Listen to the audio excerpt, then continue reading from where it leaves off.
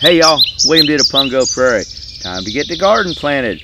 But did you know that the governor of California has signed into law legislation to regulate methane gas emissions from cows? Geez, a poor cow minding his own business, grazing on a hillside 50 miles from the nearest city, can't even break wind in peace without some liberal politician getting their panties all worked up in a knot, wanting to stick their nose in it and levy a tax on it. Mr. Governor, don't you realize that these cows are already doing their part to fight climate change? See this bag? It's full of cow manure. Says so right here. It's produced by cows along with that methane gas y'all are so worked up about. And I'm fixing to work it into the soil here as I plant the garden. You know why? Because it's full of nitrogen and other great organic nutrients. It's like power food for plants. All plants. It makes them grow healthy and green when they suck it up in their roots along with water. As they process that nitrogen in their systems, it becomes chlorophyll, which combines with sunlight and CO2 gas from the atmosphere. You know, the same CO2 that y'all climate change warriors are so worried about hanging out there in the first place. And then the plants release oxygen back out into the air so that we can all breathe. So why you want to fret over these cows so much, Mr. Governor? God already has it figured out. Relax. Take a deep breath. Cows produce manure, plants thrive on it and grow, and gobble up CO2 in the process. And you know what else cows produce? They produce beef. And beef is processed into delicious beef brisket. It's like getting a twofer. And I just so happen to have a really great recipe for my world famous Pungo Prairie Apricot Brandy smoked beef brisket. And I'm going to show the rest of y'all how to fix it now. So don't go nowhere, because you don't want to miss this.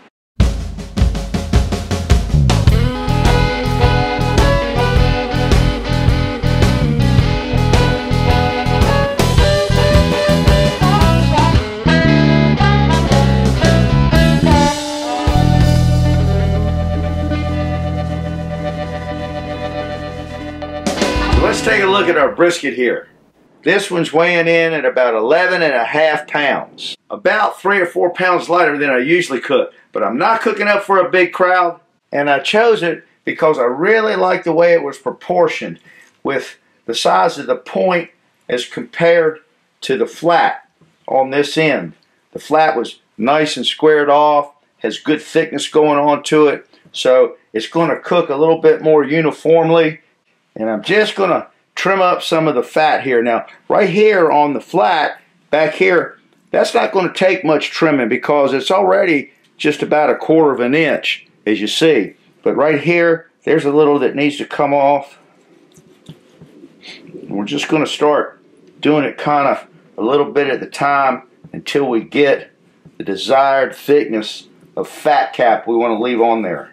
It's a big chunk of fat right in there. We're going to get most of that out of there. Shave it right on down to where we end up with about 1/4 inch or so.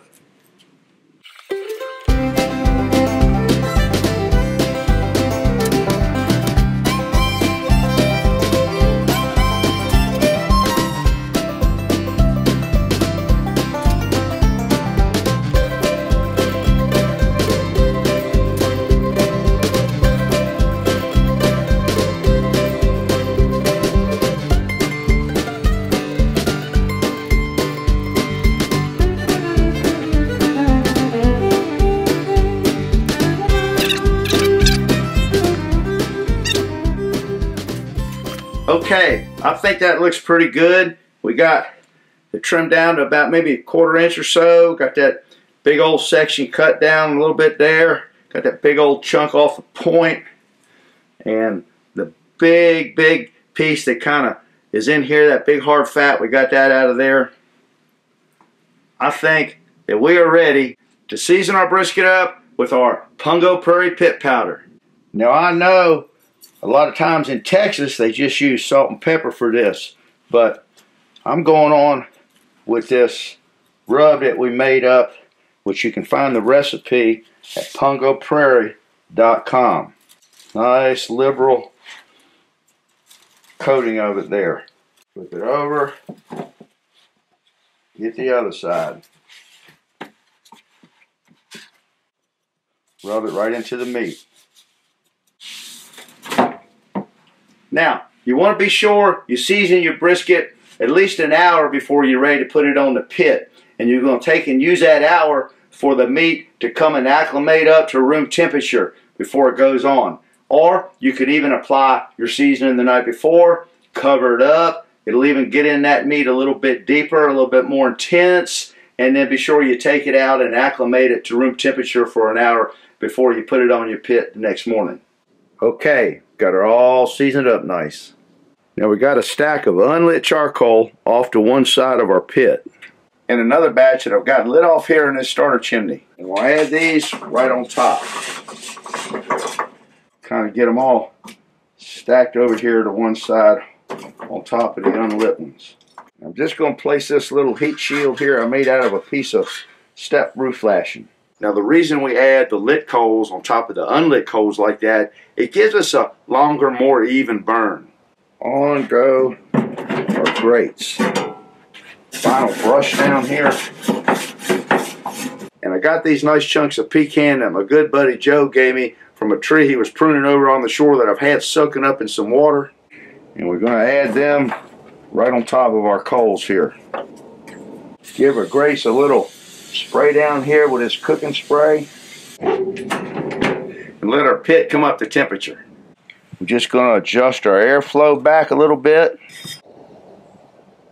Now the temperature at the top of the pit is going to be showing about 325. But over here on the side of the pit where we're actually cooking our brisket, it's going to be 250. Now our pit might fluctuate from 225 to 275, but 250 is where we're aiming to keep as steady as we can. Now there's about a gazillion recipes out there and videos on how to smoke you up a genuine Texas-style beef brisket. But here's where the road splits and takes a turn and circles right on back around here to the Pungo Prairie. I got us a bottle of some Simply Peach Juice and a good old bottle of some Joaquin's Apricot Brandy. And we're just going to put about a quarter cup each into this little measuring cup here. I might have went just a little bit extra on the brandy. And I put it into this little spray bottle here. And notice it's a professional spray bottle because we want it to at least look like we know what we're doing, that we are professionals. Besides, this is a multitask bottle. Great for cleaners, pesticides, and other liquids. Hey, I think brandy and peach juice classifies as other liquids just fine. Now our brisket's acclimated up to room temperature and our pit's up to where we want it at 250. On the pit she goes. Fat cap up. A little spray down here with our peach juice and apricot brandy. Maybe one nice more chunk of our pecan right on top for good measure. We're just going to close down the lid and let that pecan smoke start dancing on that brisket. Now here's where we're going to have a little fun. I got a jar of these apricot preserves, and I'm going to put about a half a cup of them in this little mixing bowl, along with about a quarter cup of our Joaquin's Apricot Brandy. Give that a little mix with this little whisk here, kind of blend it together.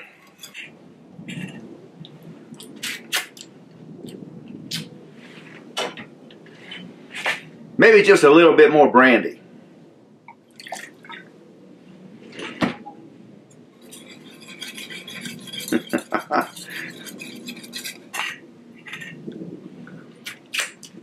That ought to do it.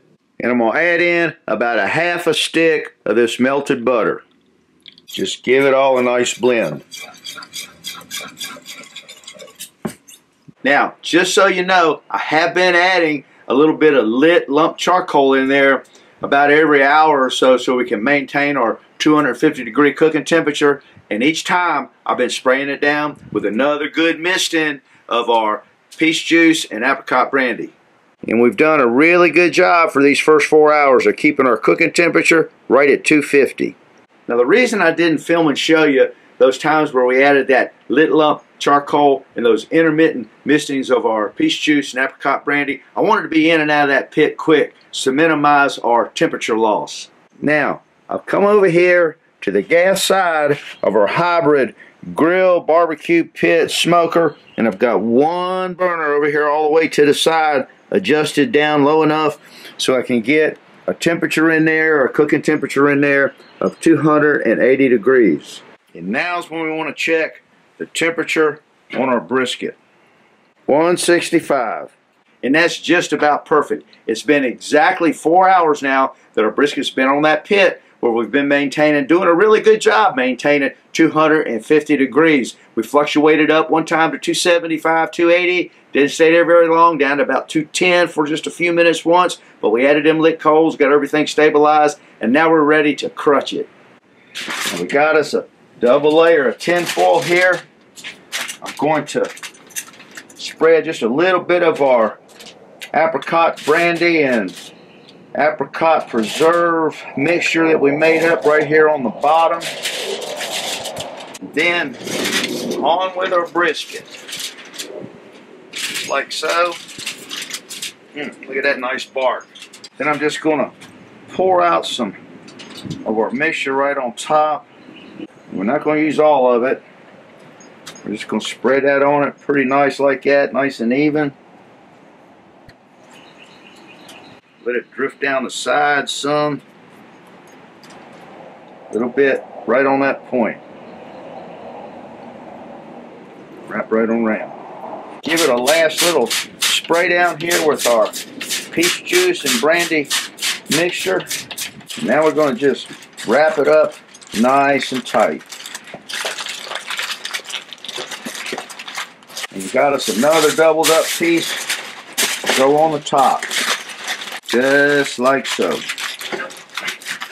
Now we're going right on the gas side. And remember, we got the heat over here, we got the brisket over here. Close it right on down. So let me explain to you what I meant by that term crutching it a few minutes ago. The crutch is wrapping that brisket up in that double layer of tin foil to try to keep it from sweating and cooling down in the process, kind of like on a hot summer day when we sweat to cool our own body temperature down.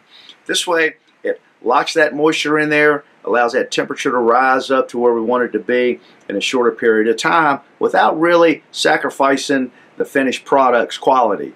And that's why we call it a crutch, because it helps to finish this brisket off in a shorter period of time. We can do it in 8 hours total cook time instead of 18. Now, a wrapped up brisket has been on the gas side for 3 hours and 45 minutes, or a total of 7 hours and 45 minutes from when we first went on the pit with it this morning. And we're looking for an internal meat temperature of somewhere around 200 degrees. And we are there. Woo. And we're just going to take our brisket here, set it right down there on that board, and let it stay wrapped up in that foil and let it rest for about an hour. Now, the reason we didn't use all our sauce that we made up with our apricot brandy and preserves is we got this Woober's Sandwich Pal horseradish sauce, and we're just going to mix it about 4-to-1 to our preserves and brandy mixture and blend it all together.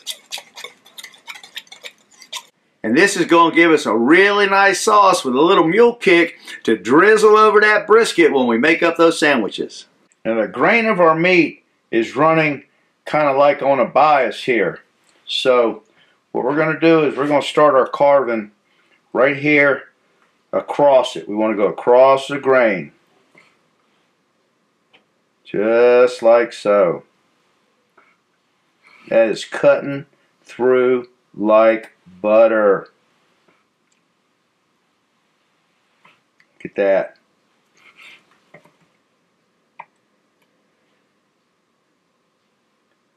Just like going through a stick of butter. Look at that smoke ring we got going right around there.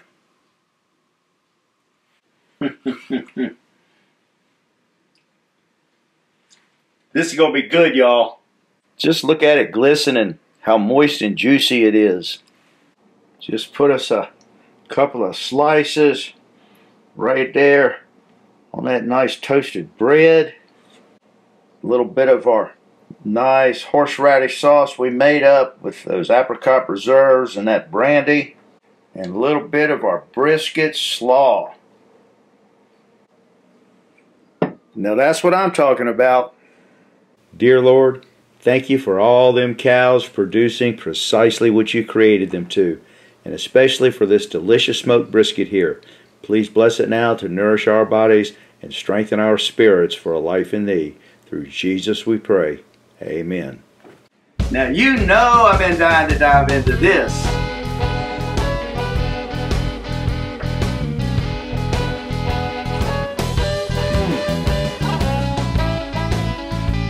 Oh my goodness. I want to tell you something. That brisket is blazing on flavor. That smoke, just the right amount of sweetness from those apricot preserves married in there with that brandy. Nice little crunchy bark going on. So juicy and tender as a mother's love. And that, girls and boys, is what's cooking on the Pungo Prairie.